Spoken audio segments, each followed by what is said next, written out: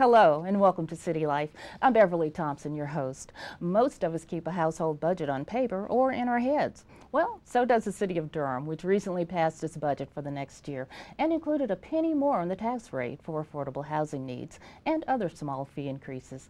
So how will the city's new budget ultimately affect you and your family?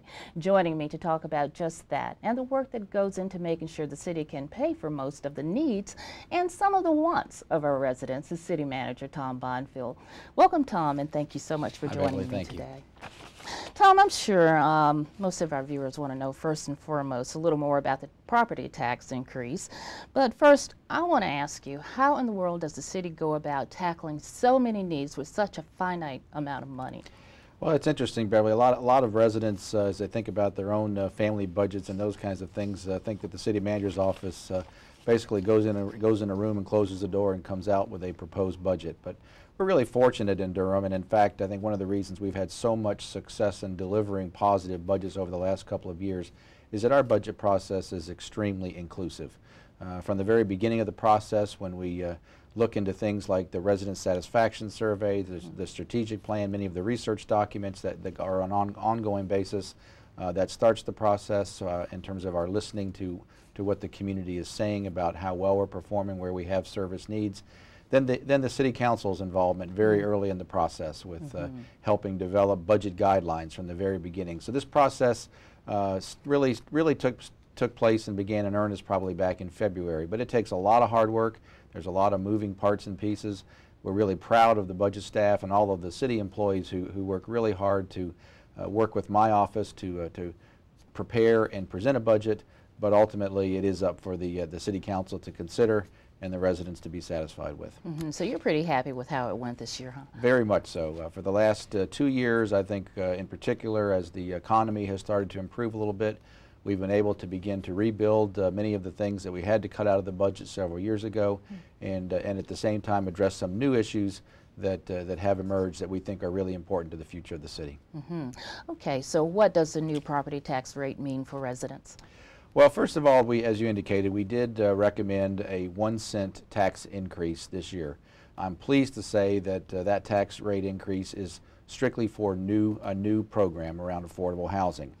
This year we were able to hold the tax rate on the issues associated with just general operations, debt, and even transit. Those tax rates did not change, but the tax rate for affordable housing, the additional 1 cent, went into place.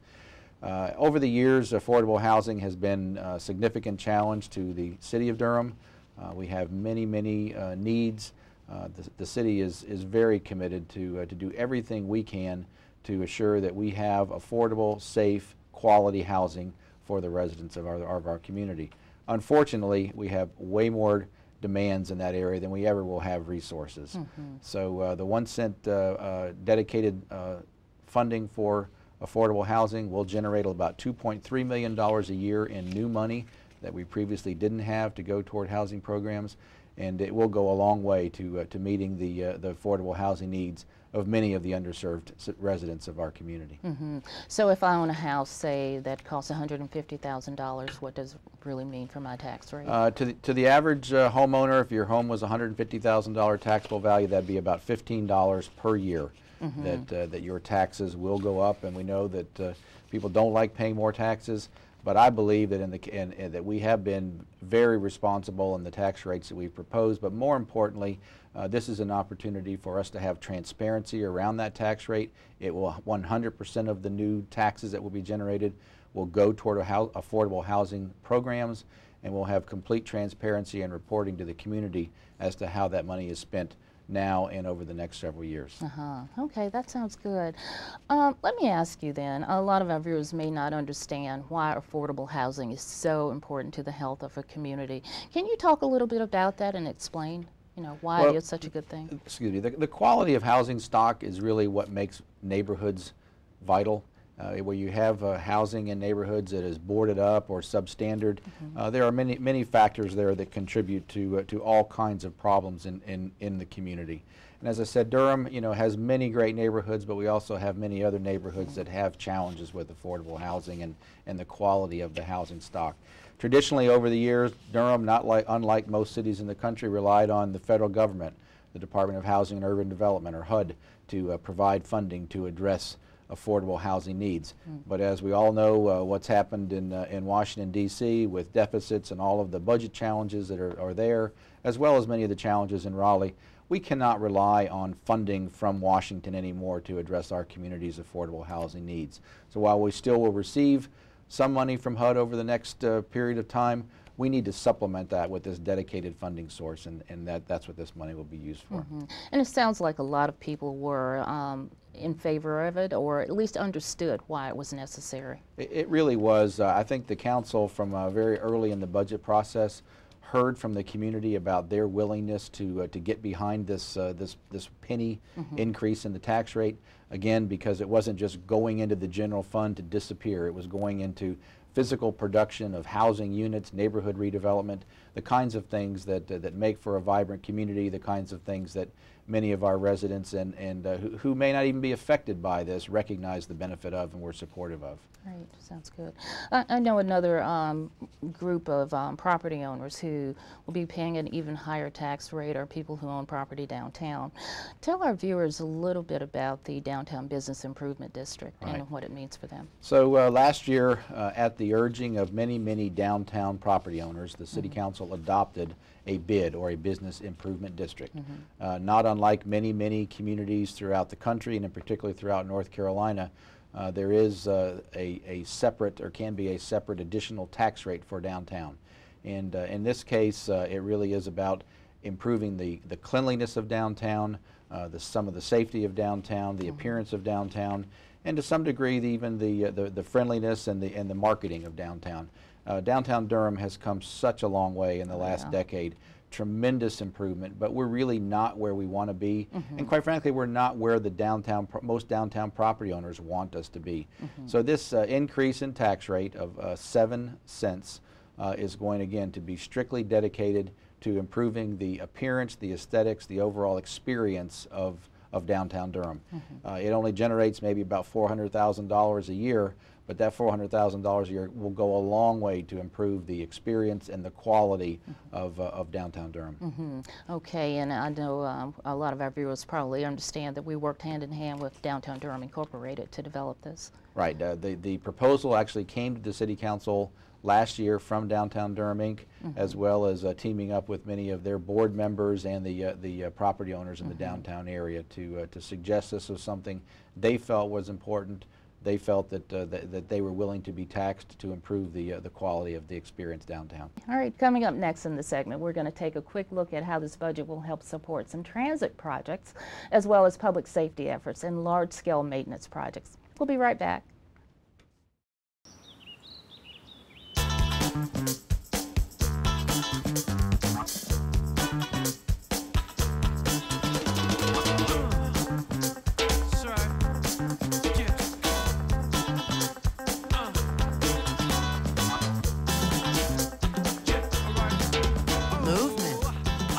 Weight loss, it's one of the many ways to fight osteoarthritis pain. For more information on managing pain, go to fightarthritispain.org.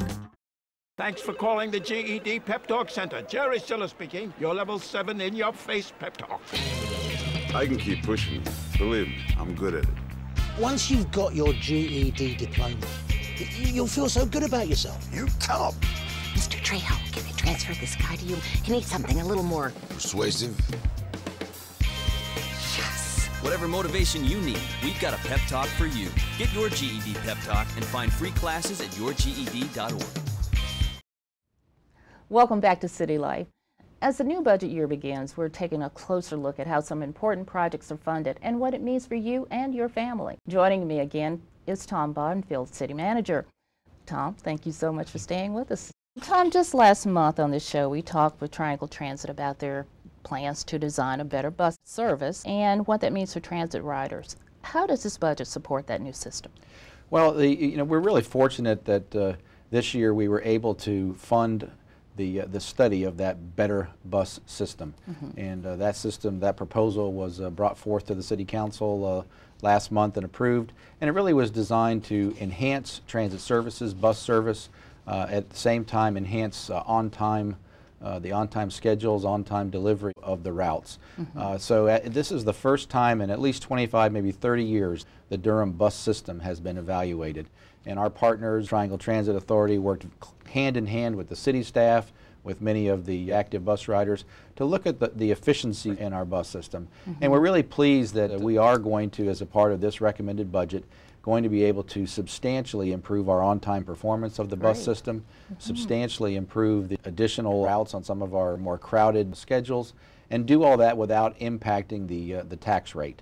You know, we do dedicate a certain special percentage of the tax rate to transit, and this year the rate will stay the same, and the funding that is available for transit will still allow for these enhanced services. Still going to be a challenge to manage the system, and I'm sure in a minute you probably want to talk about the potential for additional funding as a result of the referendum last fall. But for now, we are going to have an improved bus system, improved on-time performance within the tax rates and the revenues that are available. You must be a mind reader. That was my next question. I know a lot of people are closely watching what's going to happen in Orange County and Wake County to see if they too will pass the sales tax for transit as was done here in 2011. So if Orange County passes the sales tax referendum, what does that mean for Durham? Right. So first of all, let me say, a lot of residents still are a little confused. They say, well, we passed that referendum back in November of 2011. So none of that revenue has been approved or has been implemented yet. That's still been basically put on hold. While we're very appreciative of the referendum being so positively viewed in Durham and Durham County, you're right. Until something happens in Orange County or Wake County, we can't really move forward with that regional system. So it is our understanding now that Orange County has made the decision to move forward with the referendum in the fall, and if in fact that the voter approval in Orange County falls in line with what happened in Durham County, that will then be the opportunity for the transit providers and the city to work very closely with the Durham County Board of Commissioners to begin to implement the timing and the phasing of that additional sales tax and the additional motor vehicle tax that was contemplated as a part of that. Certainly for those of you who have, those are the viewers who have followed this over the years, you know that the first steps of improvement are going to be improved bus hours, additional bus hours, and then hopefully it will include the construction of light rail between downtown Durham and downtown Chapel Hill. And then as time goes on, and if the Wake County Board of Commissioners moves forward with a referendum and that's favorably approved, then truly we will see a well-connected regional transit system that will include substantially better bus service, but also light rail and commuter rail throughout the region. A lot to look forward to, but we're just basically in a holding pattern right now. That's correct. Yeah.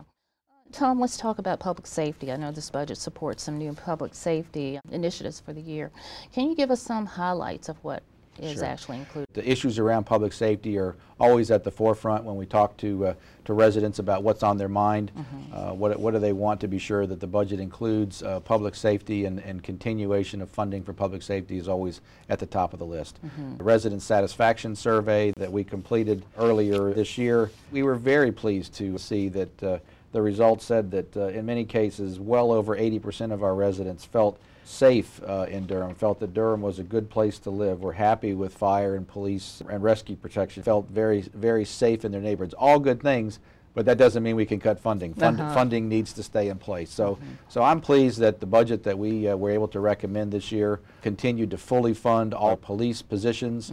We've increased the number of firefighters by 3 overall, which is going to substantially improve response times of fire equipment. At the same time, some other programs that have been very successful and very important are continuing, a few cases enhanced. Our commitment to the warrant control and serving past due warrants will continue in partnership with Durham County. The city has stepped up time and time again to provide funding to allow us to have a dedicated domestic violence judge. And then at the same time, many people may be familiar with what was called Operation Bullseye in Northeast Central Durham. While the initial funding for that came through a federal grant, we have included money in this year's budget that will allow a good portion of that Operation Bullseye to continue in Northeast Central Durham. And also, for the first time, we will begin a smaller version of Operation Bullseye in the South Side community as a part of the city's overall commitment to improving the quality of life, the housing stock, and the safety in South Side. Okay, Tom, I know a lot of people were really happy with what went on with the street repaving efforts last year, and is that included in the budget, and will we continue with that? Right. So as far as the street repaving efforts, of course, the citizens approved the bond referendum, 2 years ago, I guess now, and as a part of that commitment, we said that we would use the $20 million that was committed through that bond referendum to repave all of the poor and very poor streets in Durham. I'm pleased to report that we're through the first year, partway through the second year, and I think we're about 27% ahead of schedule. So I fully expect that those funds will be used up maybe by the fall, and our commitment to the voters who approved that referendum will be met. But what's more important is that we made a commitment that we would begin building up ongoing operating revenues to pay for future street paving, and so that we didn't have to continually borrow money to pay for what really is a maintenance kind of expenditure. So in the budget this year, we've included $750,000 new dollars that will be dedicated to street resurfacing. Our goal is to continue every year to build that number up, so that hopefully we can generate about $4 to $5 million a year to keep all of our city streets well paved and smooth and running. And it is something that really is pleasurable for me when I'm out and talking to residents of our community, to have them say, thank goodness we're finally doing something about city streets. Good. Good. That sounds great. And I know that ongoing operational budget was a commitment that you made and kept back during the referendum a few years ago. So I know people are happy to hear about that. Right. Okay. All right, Tom, we're going to take another quick break. But coming up next, we're going to take a look at the water and sewer rate increases, as well as the stormwater rate increases, and what that will mean for your wallet. Stay with us. We'll be right back.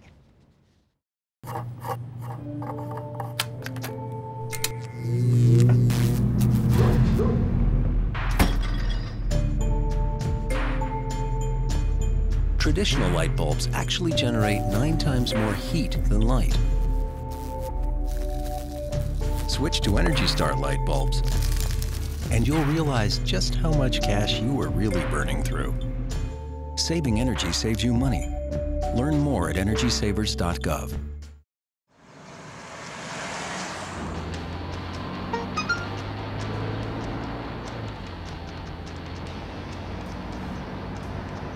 The average text takes your eyes off the road for nearly 5 seconds.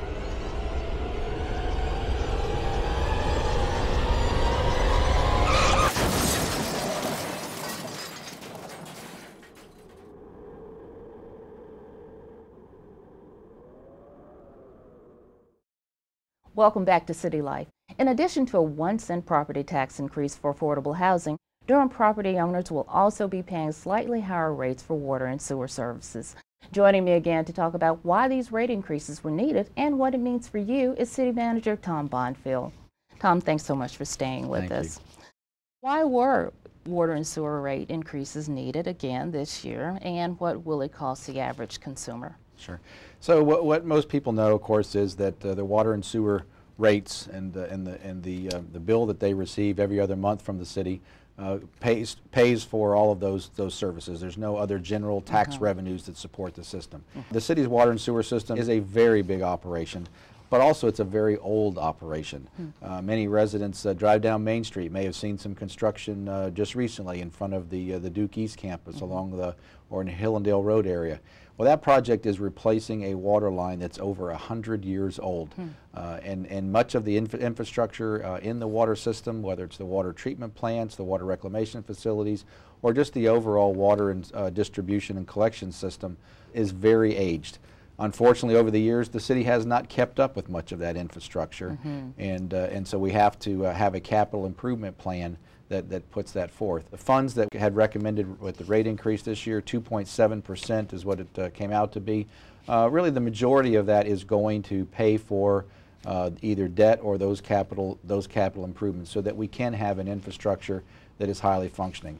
At the same time, as a result of environmental regulations, We've had to make some improvements to our water reclamation facilities. Since our 2 sewer treatment plants is another way of calling it, but really water reclamation, they do discharge ultimately into Falls Lake or Jordan Lake. So we want the quality of that discharge to improve, to be in compliance. What does that mean to the average ratepayer? Right. For a Tier 3 customer, it means $1.26 a month. And I know from time to time people say, why do we always have to have a water rate increase? And the city's philosophy is that we know we have some big capital projects that need to happen over the next several years.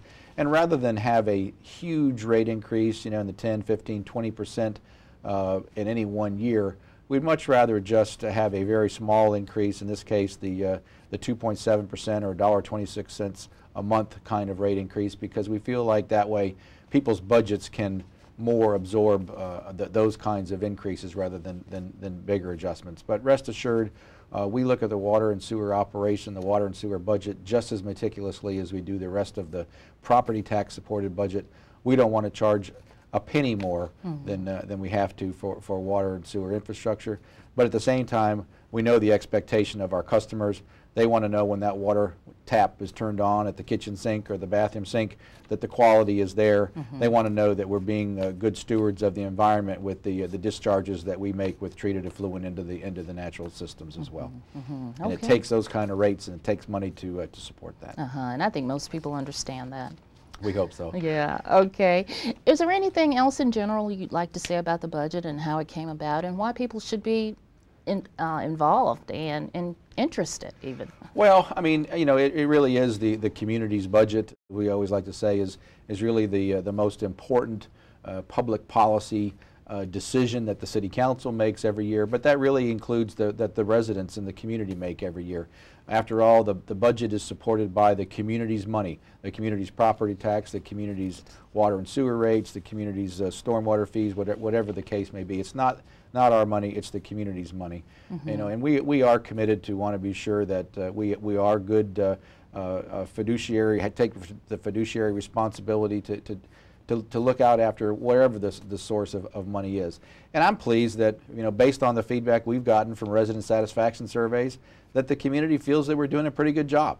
You know, I hope that there's opportunities for the residents and the citizens of Durham to take some time to look at the results of that resident satisfaction survey, where I think we've improved something like 25% over the last 6 years in terms of the overall rating of the community and how we're spending money, how we're providing, you know, public services to the community. So the feedback that we're getting from the community is you're doing the right thing. Keep doing it that way. You know, be responsible, but keep progress going. And quite frankly, in this time around the country, with what we know the recession that we've gone through since 2008. You know, not every community is in a position to be where we are, that resident satisfaction is continuing to grow. Certainly, I think the budget process is just one aspect of that, but it's one that we're very proud of. All right. If our residents or our viewers want more information about the budget or about the resident satisfaction survey even, where do they go? Well, of course, in this day and age, it's the old adage, look at our website. Right. Yeah, we are committed to complete transparency about all of our operations, and I would hope that anybody who has a question to go to the website first. I think you'll find it very easy to navigate, but certainly at the end of the day, if you still have questions, we are open to those at the City Manager's office or the Finance Department or the Budget office at any time. If folks have a question, we'd love a chance to answer them. All right. Okay, Tom, thank you so much. Very informative show. Great. Thanks for having me. All right. Well, that's it for this edition of City Life. If you have a comment or a future show idea, please reach out to us on our new Facebook page and let us know what you think. You can also keep up with all of the latest city news by following us on our new Twitter feed. Of course, you can also watch all of our program on demand from the DTV8 webpage or the city's YouTube channel. I'm Beverly Thompson. Thank you so much for joining me to learn more about City Life in Durham.